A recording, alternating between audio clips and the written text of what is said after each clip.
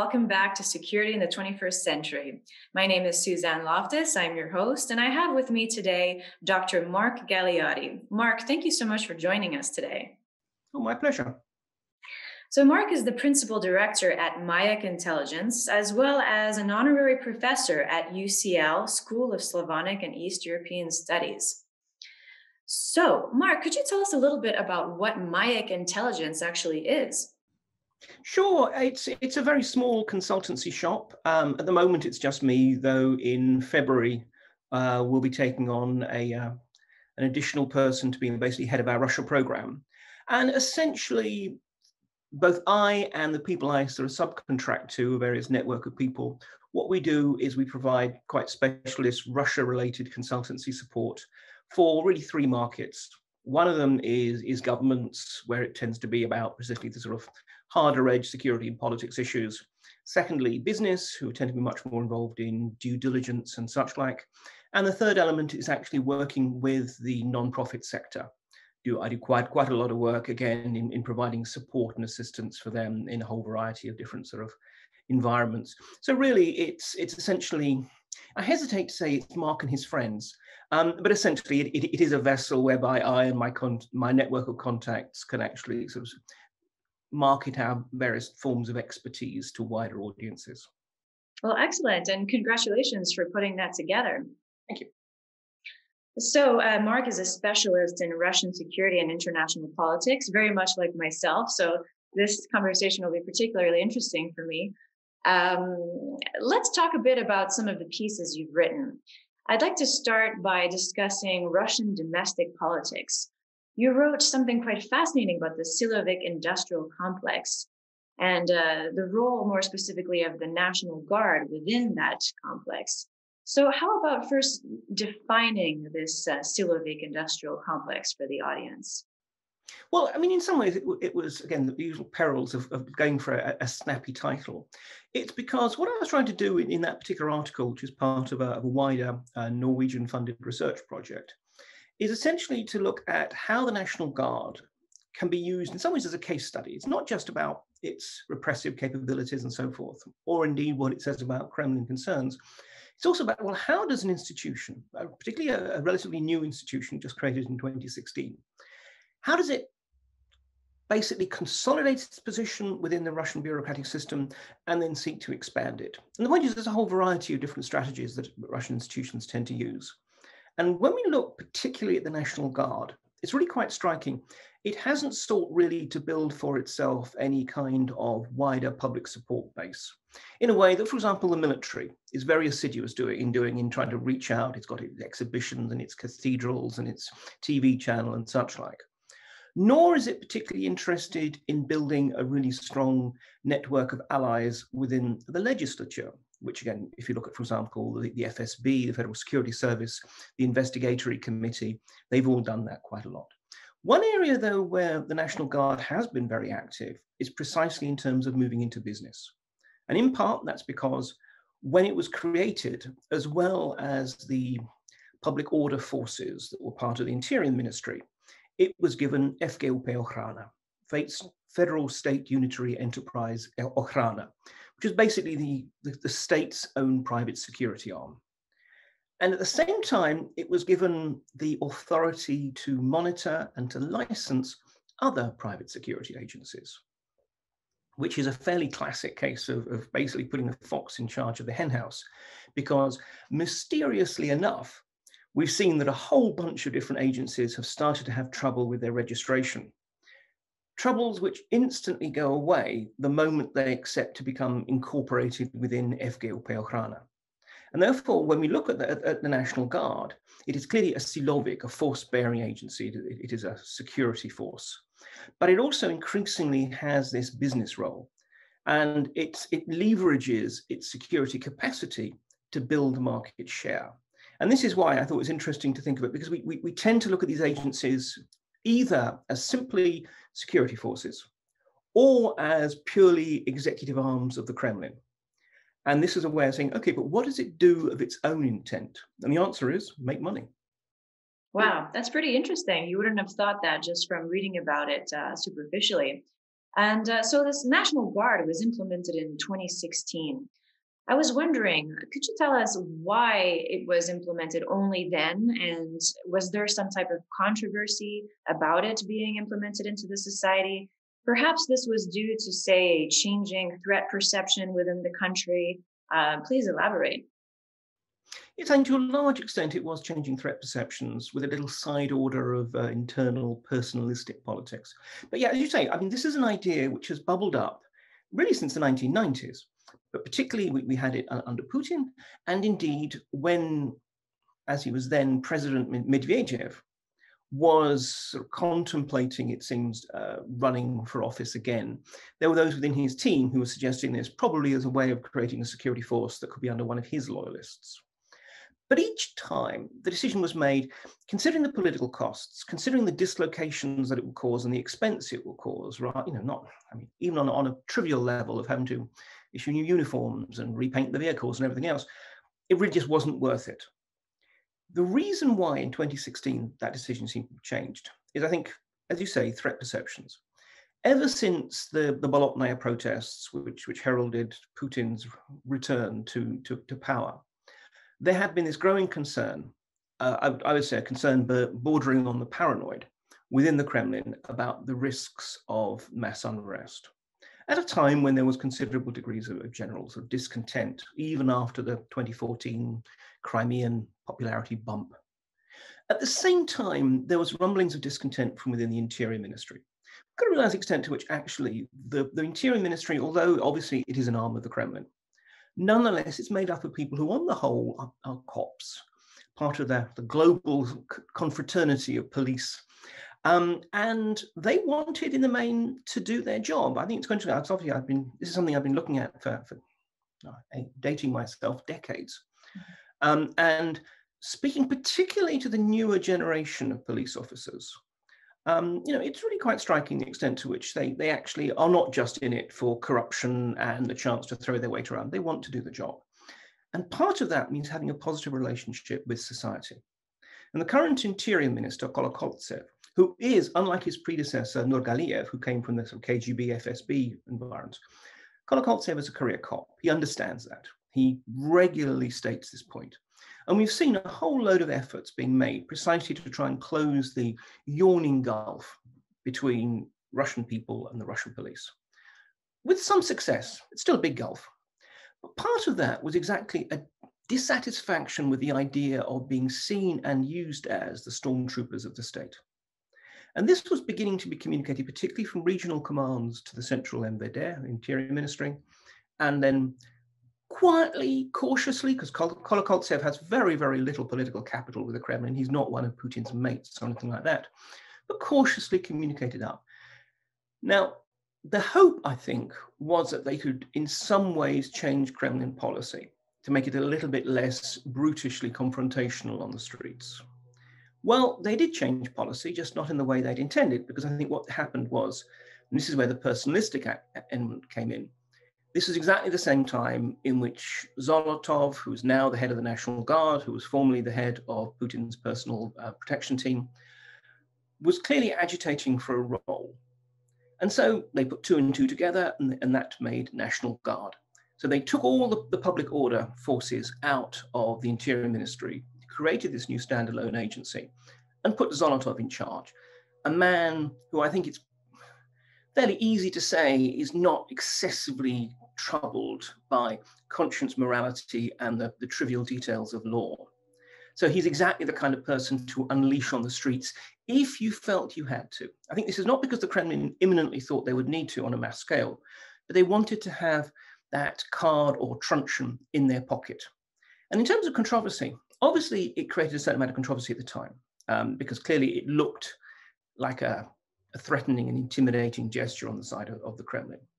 Interestingly, though, it was also quite problematic within the security apparatus.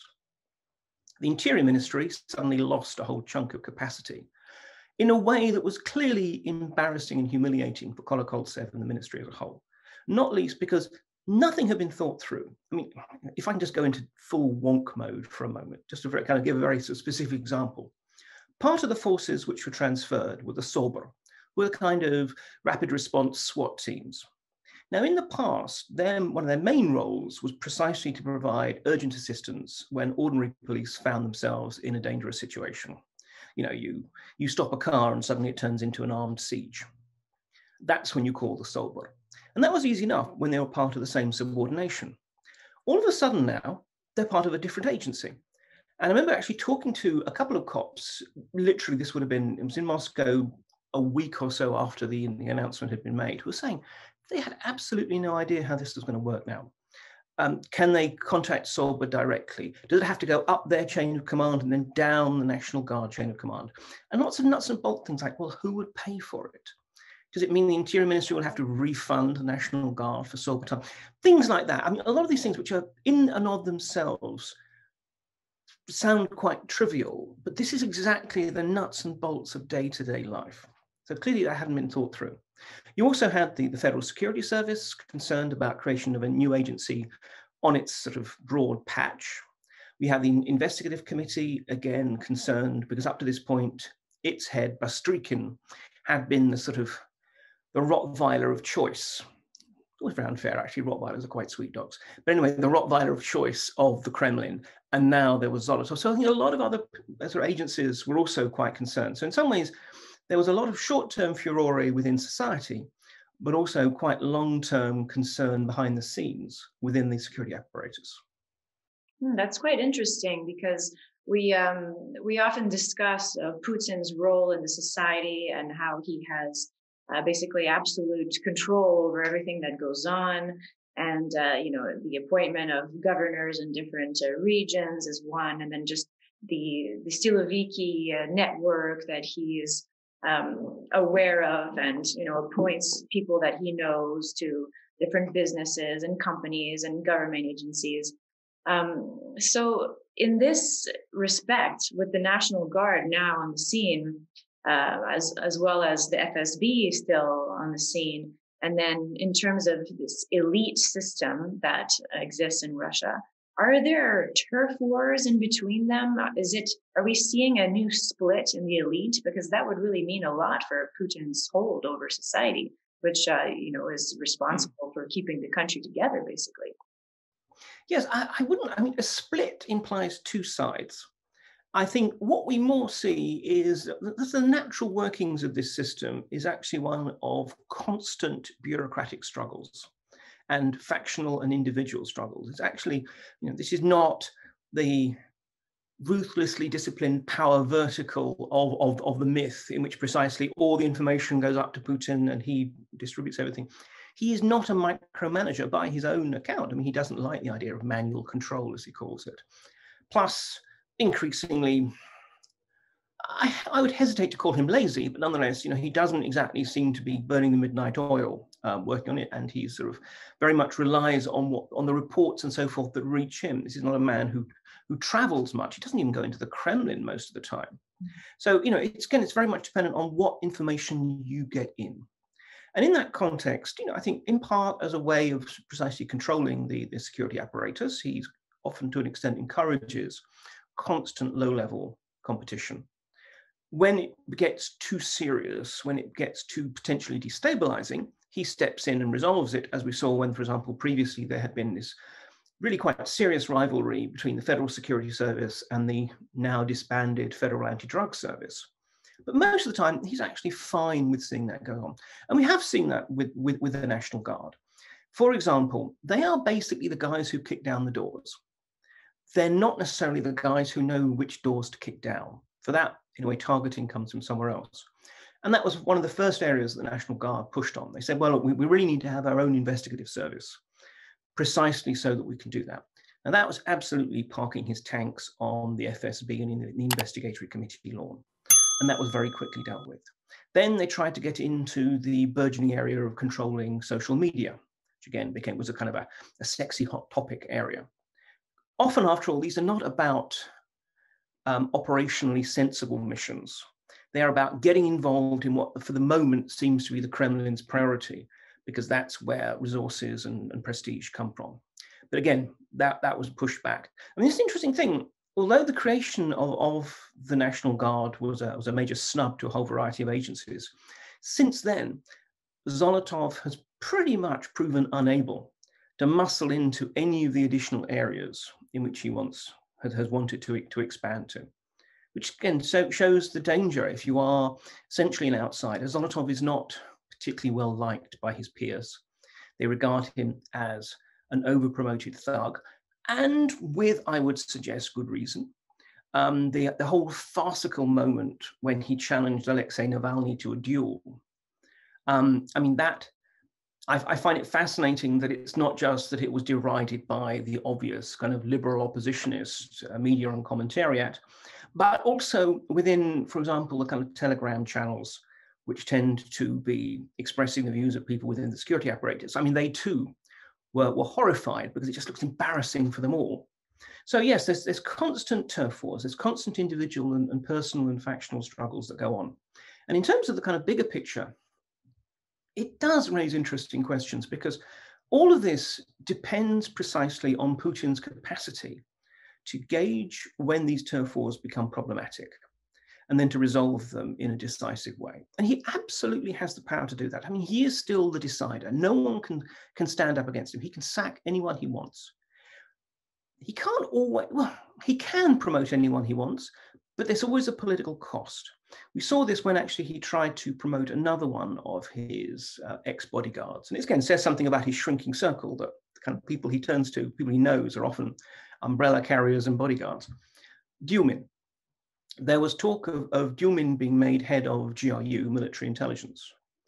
And this is something that the military were not keen on because they didn't think he was up to the job. And interestingly enough, the FSB were not keen on either, because they didn't want to establish the precedent that basically Putin can just parachute one of his ex-bodyguards into heading a security apparatus. So you actually had a behind-the-scenes lobbying campaign, a lot of whispering about Dumin's incapacity for the job, a lot of delaying action, and eventually Putin let the idea drop. It's not that he couldn't have done it, but he obviously realized that the political costs of essentially having to embarrass Defense Minister Shoigu, Chief of the General Staff Gerasimov, were not worth it. Now, that means that he is the decider within limits. And I think these kind of factional conflicts, they're not a serious problem up to, terribly banal point to make, when they are. If they coincide with a sudden unexpected rise in public protest or some other destabilizing factor, that's when they could be problematic. It's not a very functional way of running a system. It works okay up to that point. Well, we'll have to stay tuned for when that point will be. So thanks for elaborating that. It's definitely a lot more complex behind the scenes, the workings inside the Russian government and their network. So switching more to foreign policy, we've been hearing a lot about the term hybrid warfare lately. So a lot of what goes into hybrid warfare is, say, propaganda campaigns, private military companies, and other means that the Russians have engaged with quite frequently in the last several years. So the West tends to say that Russia is engaged in hybrid warfare with us. However, Russia says the opposite. Russia claims that the West has been waging hybrid warfare on Russia all these years. So in what ways do they make these claims? I mean, what do they say that the West is doing exactly? And this relates to what you wrote about the Gerasimov doctrine, actually. So many in the West assume that Russian grand strategy has a lot to do with this so-called Gerasimov doctrine, which discusses this very concept of hybrid war. So what did he actually mean to say, and why do we have it all wrong? Yeah, well, I mean, let's start with this term, the Gerasimov doctrine, which I swear I'll be carrying around my neck like an albatross until I'm dead. There is no such thing as a Gerasimov doctrine. I made the mistake of using that as a title for a blog post when a particular article that has since become infamous of his came out. Really because a blog is, after all, an exercise in vanity. You want people to read it, and I wanted to give it a sort of snappy title, even though in the text I tried to make it clear that this wasn't actually a doctrine. And frankly, The article and the speech it was based on were probably not even written by Gerasimov, who is a competent tank commander and fairly effective manager of the armed forces, but not what anyone would describe as a bleeding edge military theoretician. Anyway, his article, which came out in the Military Industrial Courier, was essentially saying that we have a new challenge coming from the West, which is exactly that. Nowadays, it's possible using information operations and so forth, and social media and destabilization generally, to turn a perfectly working, functional country very, very quickly into a state of anarchy, into which you can then insert either your own proxy forces to set up a puppet regime, or actually your own special forces and so forth. And very much what he was looking at were the countries which had been sort of hit by the color revolutions of the former Soviet space and the Arab Spring, because they were framing these as the results of precisely Western destabilization. And it does speak to an interesting blind spot or assumption within Kremlin thinkers, particularly I'm talking about not just Putin, but those people on whom he seems to lean for most of his security thinking. And above all, we're talking about Nikolai Patrushev, Secretary of the Security Council, and in effect, the closest there is to a national security advisor within the Russian system. Patrushev is, in my opinion, smart and scary, in that I think he has this phenomenally paranoid view of the world, in which basically everything that goes wrong for Russia and its allies is the result not just of popular risings against inefficient and undemocratic regimes or whatever, but precisely schemes by its enemies. And in that context, what Gerasimov was saying was, this is what we face. We face a new era of war in which the West is going to come at us not with tanks, but precisely by destabilizing us. Does he actually believe that? I'm not so convinced, because if you look at what the military is spending its money on how it exercises and so forth, it's still basically geared for straightforward, conventional peer-to-peer conflict. And yes, it looks at how one can use cyber attacks and sabotage and subversion to prepare the battlefield, as it did, for example, in Crimea. But let's be honest, any military these days that is contemplating expeditionary operations is thinking in these terms, because no war in history has ever not been hybrid, has ever not used whatever methods are possible to precisely undermine your enemy's will and capacity to resist. But more than anything else, if you're the chief of the general staff, you're not just a military commander. You are also essentially the military's advocate within the political scene for your budgets and so forth.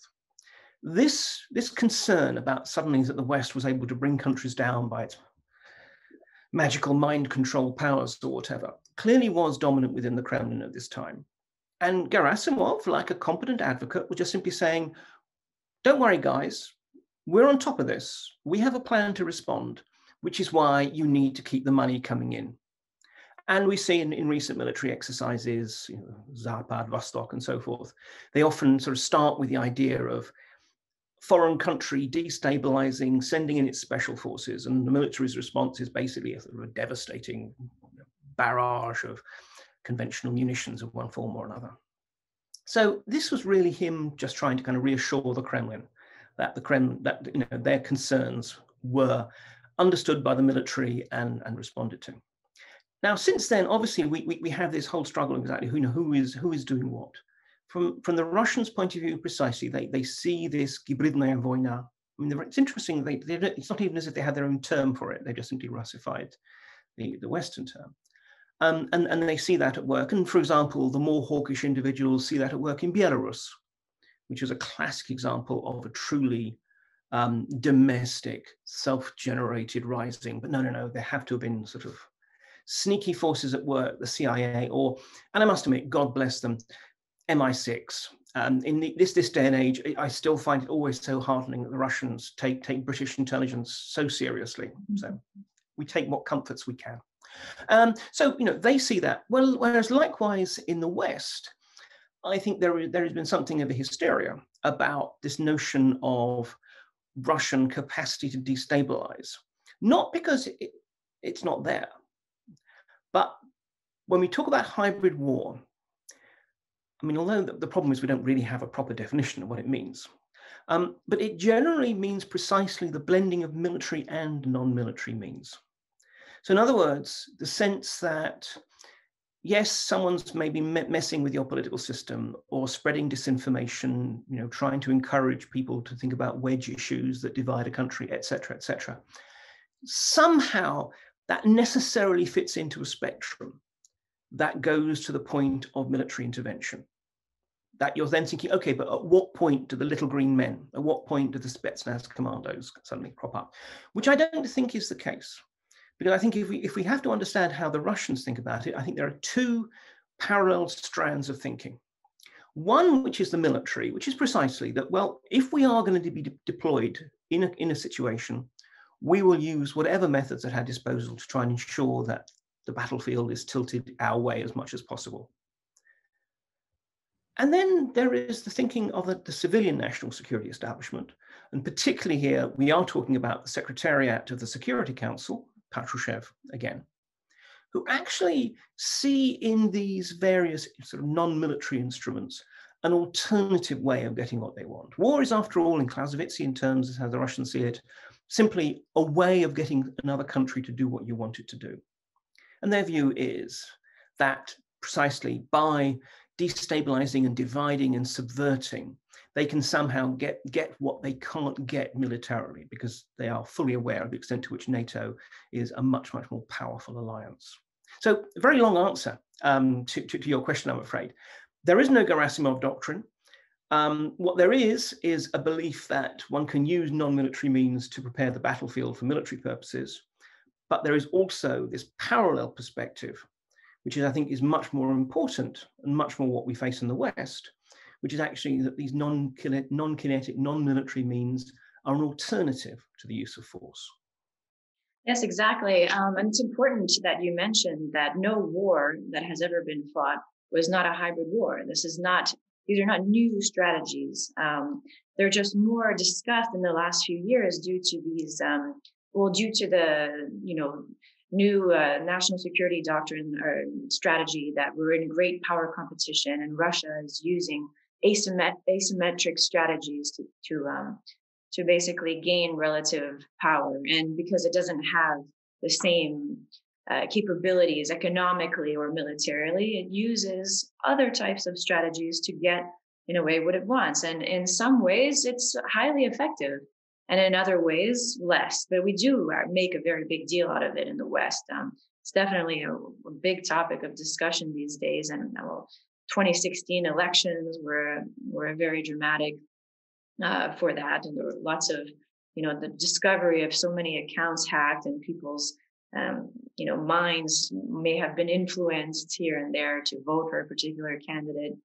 And then even in Europe, business relations, propaganda channels in different countries advocating for a more for an anti-Western message, one that's more kind of one that undermines, liberal democracy, and says the liberal democratic project is just another way to take power and control over certain areas. It's just hidden by the guise of democracy, and this message is kind of taking a lot of dynamics and a lot of energy behind it, especially with European populist leaders. We hear similar kind of anti-globalist sentiments and whatnot. So these strategies really do kind of find a way to divide and conquer a little bit, and they're certainly not to be ignored. Well, if I can just actually follow up on that, I'm sorry, I'm just finishing a one of my sort of forthcoming books. It's kind of provisionally titled "The Weaponization of Everything." Precisely looks at this extent, and it's not just about different thinking. It also just simply reflects the way the world has changed now. On the one hand, military conflict has become ridiculously expensive, not just in financial terms, but also this much less willingness on the part even of within authoritarian regimes to accept mass casualties. But at the same time, we now operate within essentially a single information space, a single economic space, in a way we never had.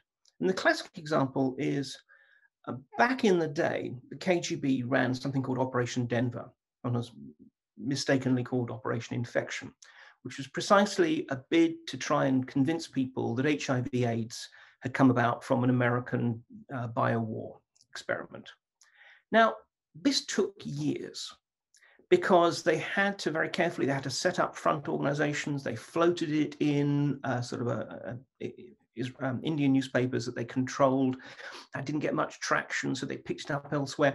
And again, this is a project that took years and never really had a great deal of effect. Then you compare that with, for example, the attempts to try and suggest that COVID-19 had come out of, again, American biological warfare experimentation. And in the age of social media and the internet, and also in an age in which actually people do get their news, not just from newspapers and TV and radio channels, which are kind of controlled by certain, shall I say, gatekeepers, but are just as likely to get it from some website or something that someone forwarded to them on Facebook or whatever. You know, it managed to metastasize literally in days and actually proved more effective in terms of, you know, influencing audiences. So I think, you know, the point is now we have to realize that in fact the world, from the economic interconnectivities that allow sanctions to become much more effective, through to the sort of the nature of the way we get our news and spread information, all of these have, I think, also contributed massively to the capacity of countries to use these non-kinetic means to influence and even damage others. Absolutely, that's a vital point. And also in terms of spreading information on social media, the more sensationalist a piece of news is, the faster it gets spread. And they've demonstrated that so many times. Lies get spread so much faster than truth. So it's hard to overcome this problem that we're experiencing. Russia and the Russian elites have used the term political warfare to define what's going on between Russia and the West. And I think that we can also fit the discussion of the recent Navalny poisoning into this topic.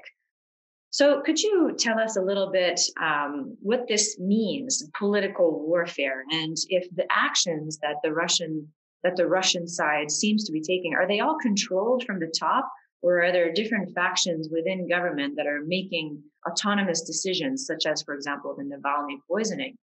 Mm-hmm. Yeah, I mean, political war, which I must admit is a term that I find a lot more useful than hybrid war to explain the current situation. I mean, frankly, it goes back to George Kennan, you know, the archetypal American scholar diplomat and architect of early Cold War policy in the States, who defined political war as the use of every means at a state's disposal, overt and covert, legal, illegal, short of war, to achieve national ends. And I think that's very much how the Russians think of it these days.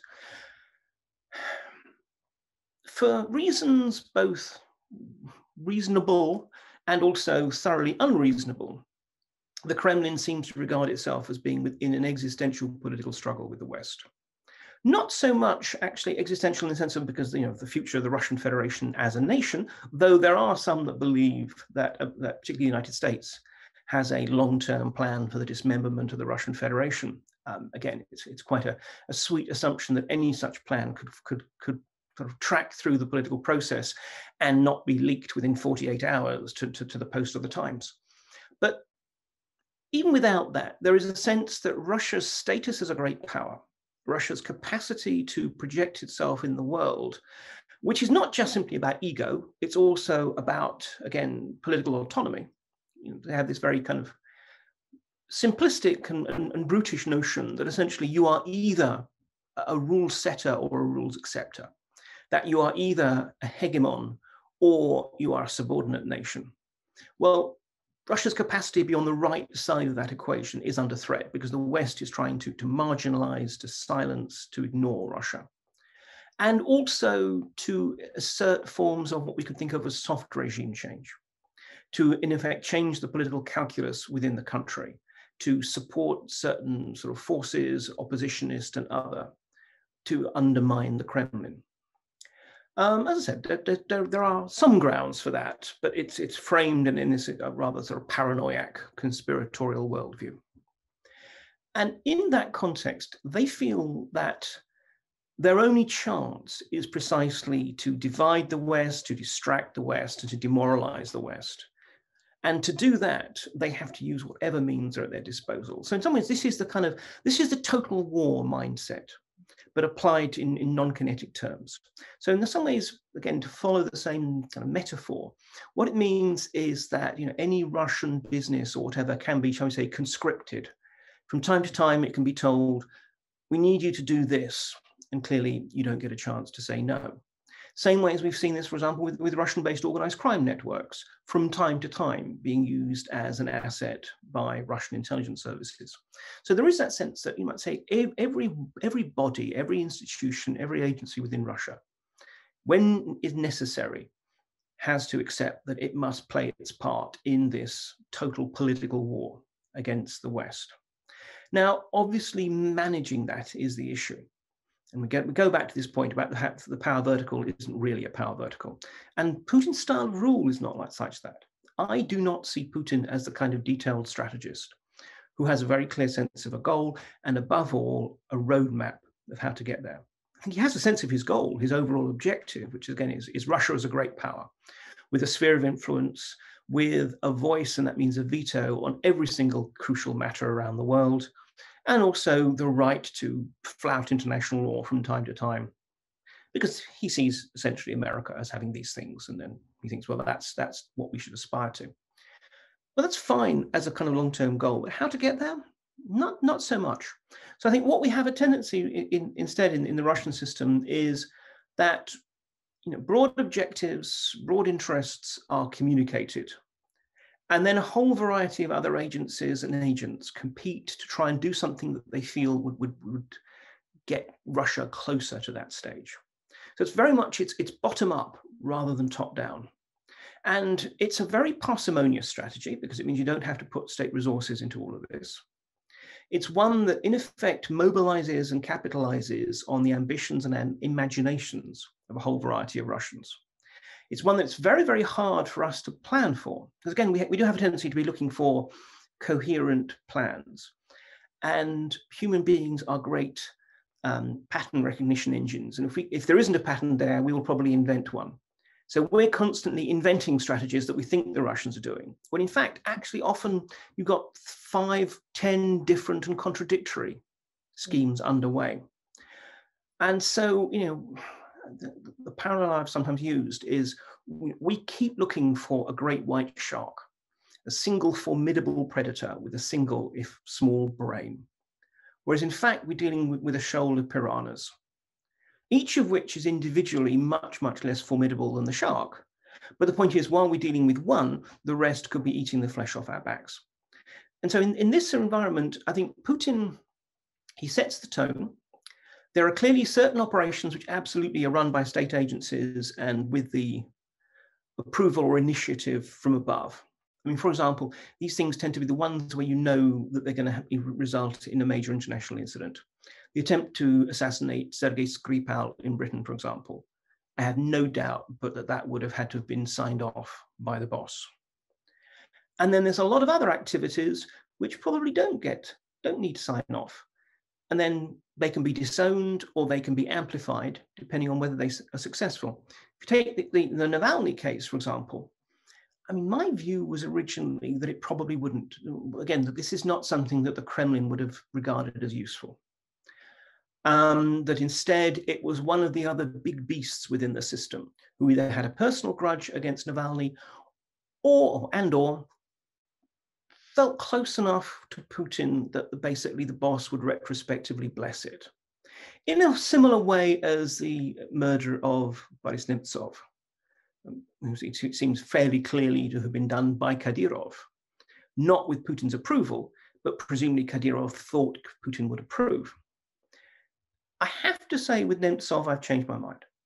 The news that in fact it was a different new version of Novichok makes it much less likely that it was some kind of secondary actor, shall we say. I think that suggests to me that, in fact, this was something that was done by the state apparatus, which would have required Putin's sign-off. And therefore, I think it might suggest a shifting paradigm in how the Russian state looks at controlling its opposition. Absolutely. And that last one, you were referring to Nemtsov, you said, though, right? Mm-hmm. So when it comes to Navalny, for me, for example, when I first saw that in the news, I said, no, it can't be from the top because it's too obvious. You know, it's just like, oh, Navalny is the biggest opposition, and he's, always trying to just criticize the Kremlin internationally. And he has a fan base internationally and domestically. Maybe not a significant one, but a big enough one to make headlines. And he shows that democracy kind of does exist in Russia because there is an opposition force, and this opposition actor can say what he likes. And so when this happened, I said that it just completely undermines, because he helps them. He helps Putin by existing. He helps the Kremlin by existing. That's what I thought. So I'm not surprised if it was carried out by another actor. But I said, and I absolutely agree with you. And it doesn't make sense to go after Navalny. But I said, I think the use of this different form of Novichoks does suggest otherwise. And I think what the problem is, all we can ever really do, given that there is this black box at the very top of the Russian system, all we can ever really do is use past operations and activities to try and illustrate the present and predict the future, which is always a very sort of problematic act. This is, for example, why I was wrong about Crimea. When they first took Crimea, I didn't think they'd actually go all the way to a full formal annexation. And that was based on past activity. It just didn't make sense in that context. But they did. There you go. Putin didn't ask me. And I think what that showed us precisely, I think that was one of these paradigm shift moments where actually, the Kremlin, Putin and his cronies decided that in fact the world had shifted to a point where Russia needed to adopt this much more aggressive forward policy in terms of asserting its interests. So too, I wonder, and as I said, this is only a wondering, is that by past measure, going after Navalny doesn't make sense. We have this now infamous comment that Putin allegedly told Venediktov of Echo Moskvy, that there's a difference between enemies and traitors. Enemies you fight with, but someday, hopefully, you'll make a deal with. Traitors, though, you can do nothing but wipe them out. Well, up to this point, Navalny seemed to have considered to be an enemy, not a traitor. Now, it may be that that's shifting. It may be that an increasingly gerontocratic regime, which does seem to be, in some ways, rather unrealistically scared by everything from social media to protesting Khabarovsk to whatever, maybe they have now adopted this new approach that says, actually, this attempt at being a hybrid regime, a bit of authoritarianism with a little bit of democracy, maybe that's not going to work for us. Maybe we need to shift the Slido, shall we say, more towards the authoritarian dimension. And frankly, they might have decided better to get Navalny out of the way now, not sort of at a point when we've got national elections or similar, at a relatively stable point, a point where, where the whole COVID issue might well have sort of hidden it. I don't know, I'm just trying to kind of create speculations. But what I think is clear, though, is, Navalny's survival was very much a matter of chance. If the aircrew had not very quickly decided to divert to Omsk, then probably he'd have been dead by the time they reached Moscow, or at least, if the first responder team, the Reanimatsiya ambulance that was waiting on the tarmac at Omsk, they'd not immediately thought, hang on, we better give him atropine, which is the sort of the appropriate response, then he might well have not, or basically been moribund by the time he reached the hospital. If the FSB had not been quicker at locking down Omsk, all of these things, actually, it was not a foregone conclusion that Navalny would survive. And I expect no one imagined there was going to be this international dimension of a German NGO pushing hard and then being backed by the German government to medevac him. All of these were contingencies that probably they hadn't thought of or didn't think were likely. could easily have been that Navalny would have died.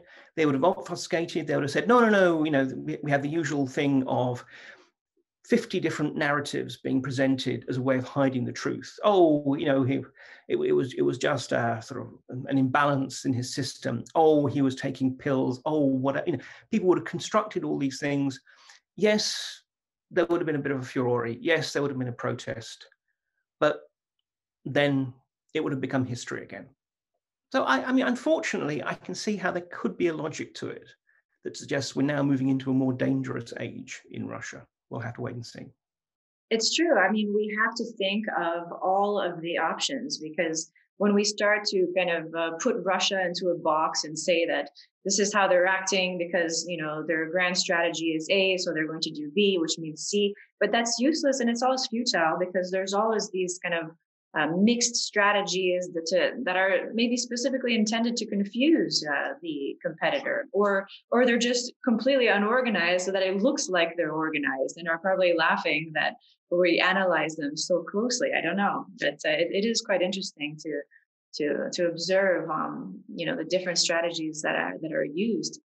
And so in this context of you know, hybrid warfare, political warfare, asymmetric strategies, the West rather, has implemented certain pressure techniques or mechanisms, such as sanctions, for example. But sanctions in the end didn't end up changing Russia's behavior, for example, in Ukraine, and then there was talk of sanctions after this Navalny poisoning. And then in the previous cases of poisoning, sanctions also were used. Is this maybe not the right weapon or tool to be using now? Should the West rather respond to hybrid warfare with hybrid strategies, or would we completely be at a disadvantage? Would Putin have the escalation dominance, let's say? I mean, I suspect so. I mean, I think I can understand the immediate temptation to think of fighting hybrid with hybrid. Because it is active. It is that sense of being able to fight back. None of us want to feel like we're victims. However, it carries with it massive risks, because precisely this is an authoritarian regime. The risks are, first of all, that the Russians will just simply escalate their operations abroad. They could choose to be a lot more violent and vicious. I mean, you know, it's actually quite rare, for example, for the Russians to assassinate abroad. And many of the kind of quote unquote Russian sort of state killings that people sometimes talk about are actually more about business and criminal disputes rather than because the Kremlin willed them dead. They could do a lot more. Secondly, there is the point that actually it would in many ways force the regime to be much more authoritarian. I mean, there's talk, for example, that we should be providing a lot more assistance to Russian oppositionists, investigative journalists and such like. And again, I mean, it's worth noting there is an opposition there. There are very, very impressive investigative journalists working within Russia. However, if we in effect make them instruments of Western hybrid warfare, we are basically painting targets, bullseyes on them. And obviously the regime is going to deal with them. I mean, you know, we have to assume that they're unpleasant, but not stupid. So, you know, actually what we'd end up doing is in some ways forcing the regime to be more authoritarian. And the third issue is this: look, in the grand scheme of things, however problematic, I don't think that what the Russians are doing really represents some kind of existential threat to Western democracy and so forth. All they can really do is exacerbate existing tensions, pressures, and divisions within us. It's not as though there would not be the current, you know, that there wouldn't have been Brexit without the Russians. It's not as though, if you look at the current Hungarian or Polish challenges to Brussels, that somehow was generated in Moscow. It's not as though Trump was made in Moscow. I think, you know, all the Russians can do is exaggerate and exacerbate these issues. So I'll come on to the kind of therefore the best response to that. But when it comes down to it, this is a regime in Moscow that, in my opinion, is essentially transitional. That Putin and his immediate cronies, who are all basically the same generation, are the last proper Homo Sovieticus generation. They're the people who didn't just go to school or university, but also had their early formative career years in Soviet times. And they were, on the whole, ones who could expect a good life in the Soviet system, and suddenly all of that collapsed. They went through this sort of trauma where literally overnight they went from being citizens of one of the two global superpowers to being citizens of this ramshackle new country, which was regarded more as a problem than a player in the world scene. And the post-imperial backlash is always going to be a tough one. I mean, one can speculate how much Brexit is still a reflection of Britain's sense that it is somehow a special country. So we shouldn't be surprised if actually on a much shorter time scale, Russia is going to have it harder to lose the assumptions of superpower status. But nonetheless, I mean, I think it is very clear that there's a very, very different generation coming up below. I'm not necessarily saying a better generation, but on the whole, the generation that below is not so ideological. They are ruthless, pragmatic kleptocrats. But in the West, we know how to deal with kleptocrats. We do so all the time, all around the world. We don't have a problem, unfortunately, with kleptocrats. This is the ideological dimension of Putinism that is problematic. This sense that there is somehow a challenge. The generation below, they go along with Putin because they have no real alternative. But essentially, they want to be able to do the classic thing of steal at home, bank abroad. They want to be able to buy their penthouse in New York and send their kids to Cambridge or Oxford and have a nice villa in the south of France and all these other kind of perks of being part of a global system. And actually, the fortress Russia that Putin is building does not work for that. So the risk is if we start getting hybrid with them, what we actually do is we fix this notion of the West as the enemy. Whenever Russians are appalled, they do not regard themselves as being at war. They have a much, much better view of the West than the West has of Russians. After an opinion poll after opinion poll, we see this. And just my own personal experience when I'm actually in Russia, even when you get involved in these long conversations where people insist on telling you all the things that the West has done wrong, it's always more in sorrow than in anger. It's, don't you realize that we are, we're part of Europe and so forth, and why are you being so unfair? So, I mean, I think the danger is that we actually play to Putin's legitimating narrative, that the West is against us, the world is a dangerous place, the world hates Russians, and that's why everyone needs to be part of this kind of conscripted mobilization state to assert Russia.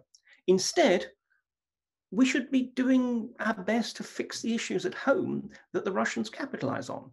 I mean, this is deterrence by denial that actually makes it very hard. If actually we didn't have large proportions of our population who mistrust their media and their politicians, if we didn't have a lot of the key internal divisions, if we didn't have, frankly, ridiculously inadequate means of policing what is said on social media, all of these various things, there's, corruption, the lack of transparency in terms of electoral funds and so forth. I know I'm sitting on one of my soapboxes here, but I think there is so much that we can do, which not just will help protect us against Russian meddling, but will protect us against meddling by anyone. Because I'm actually a lot more worried about how China could capitalize on this in the next 5-10 years than Russia. Russia, I don't believe I don't like this idea of, say, calling Russia a declining power. But I think Russia, you might say, its zeal will go when the Putin generation goes. China is definitely a rising power. And we've seen that they're perfectly willing to use all kinds of less than entirely overt and friendly ways of asserting their influence. If we continue to fail to address these issues within our own system, then it's going to be the Chinese and others who will exploit that. I completely agree with you. I will stop my little sermon there. No, I completely agree with you. We need to solve our problems from within, because it's our own fault that the faith in democracy is declining. It's nobody else's fault. And if we can consolidate what it really means to be a liberal democracy at home and be a good example for others that may seek to follow suit, and just remind the world that it might be an imperfect system, but it's probably the best one that exists. we can be, stronger and more unified against powers that do seek to divide us or that do seek to change norms and the way that we operate internationally. So I'm glad you brought up China because so the main themes of this video podcast series include great power competition, the transatlantic relationship, and disinformation campaigns. I think we've spoken a lot about Russian disinformation, propaganda, hybrid tactics. So let's end our conversation here with a question on the Russia-Chinese relationship. So ever since 2014, the West has applied some harsh sanctions onto Russia, and this has only pushed Russia further into the arms of China. So how would you, first of all, define this Russian-Chinese friendship, quote unquote? And do you think that this is the right way to respond to Russia from the transatlantic alliance? So is it more in our interest to try to approach Russia so that it doesn't go in the hands of China, or how do you view this relationship there? Yeah, I don't get the sense, frankly, that there is huge enthusiasm for China in Moscow. Quite the opposite, actually. China, I think, scares them intensely. After all, think about it. I mean, China, you've got the longest land border in the world with this rapidly rising, economically dynamic, rapidly arming, and also, certainly, especially from this year, increasingly assertive China. There's no question but that in conventional terms, Russia east of the Ural Mountains is indefensible if the Chinese wanted to go in there. I mean, basically, you have relatively small garrisons along this kind of ribbon of the Baikal-Amur and Trans-Siberian railways, which are also the primary supply lines, and which, let's be brutally honest, would be cut within 10 minutes of the start of any conflict. The Russians are fully aware that if, and this is all very kind of speculative, but if there was a conflict, then at the moment, nuclear weapons is the only way that they could actually possibly fight it. More broadly, they are well aware that, all the rhetoric aside, China is not their friend. And I think the classic example was this massive hydrocarbons deal that was concluded after Crimea and after the imposition of Western sanctions. Putin needed a deal with China. He needed a deal not just for economic reasons, but also for political reasons, to basically show to the West, you can put as many sanctions as you want, but we've still got a very big friend, The Chinese knew that, and therefore, as a result, pushed incredibly hard on that deal. I hesitate, it's probably not the appropriate language, but it's hard not to just simply say the Russians were thoroughly screwed in those deals. So much so that not all, as I understand it, the financials have been fully released, would demonstrate just basically how parlous it was. And then more recently, if we look at the very large Vostok military exercises that were held last year, a lot was made about the fact that this time we actually had Chinese forces participating in them. I remember talking to one of the defense attaches, Moscow-based defense attaches, who'd actually been able to go there, and who was saying that the Chinese forces were very much kept to a small enclosed part of the exercise. And he'd heard that the Chinese weren't even allowed to be part of the strategic command post exercise part of the whole thing. Furthermore, the Chinese hadn't been involved in the naval side of the exercise. So what did they do? They sent a spy ship to shadow the Russian forces that were there. That does not, to me, sound like your great friend and ally. It's not, I think, how NATO tends to roll. But on the other hand, the Russians knew full well that we would obsess, as we did, about the Chinese presence there.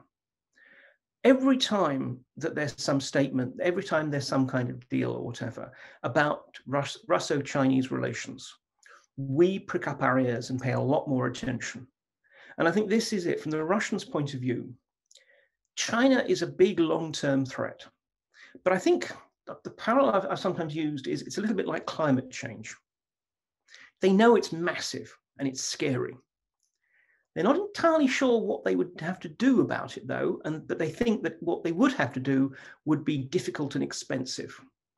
So they'll leave it until tomorrow. The West is today's challenge, and they feel that they need to have at least the semblance of the strategic partnership with China as a lever against the West to say, don't think that we're isolated. And also because there are certain interests in common. China is always tomorrow's challenge. And I think, again, from the point of view of the increasingly aged men who are actually running policy, there is a sense that they don't necessarily, it's need to attack the problem themselves. That is one that they can and will leave to their successors. This is a can that has been kicked down the road for, well, arguably 20 years. And they feel it's got another 15 years of kicking left in it. So I think this is it. I think we need to be aware that there's considerable challenges. But the point is, absolutely, the one thing we could do is if we were a lot more aggressive towards Russia, such that the regime felt that it really was up against, with its back against the wall, then they would have no option but to turn more to China. The thing is, from China's point of view, China cares much less about Russia than Russia cares about China. From China's point of view, Russia is useful as a source of things that you can just buy. You don't need to have a strategic partnership to buy someone's oil or gas. Beyond that, China regards Russia as an inconvenient large chunk of real estate between them and the markets that really matter to them in the Middle East and above all in Europe and obviously to an extent North America. Hence the Belt and Road Initiative, which is really, as much as anything else, a way of just how can we get across these inconvenient territories? So bottom line is we shouldn't get too hysterical about a Russo-Chinese relationship. There is a natural antagonism there. The Russians do not consider themselves to be Eurasian, in my opinion. They ultimately consider themselves to be European. Their kind of European, not necessarily our kind of European, but nonetheless within the European cultural mainstream. China is scary, and especially as China gets more assertive. There is a belief that ultimately, somehow, Russia will have managed to rebuild its relationship with the West. If we make them think that that's impossible, then China will be the only game left for them to play. Yeah, that's true. And then some will say, that would be the way for Russia to be more contained and to not to act the way that it does, because we're acting kind of tough on Russia. So it feels forced to go to China, but yet their options with China are rather limited too, because China is the bigger player.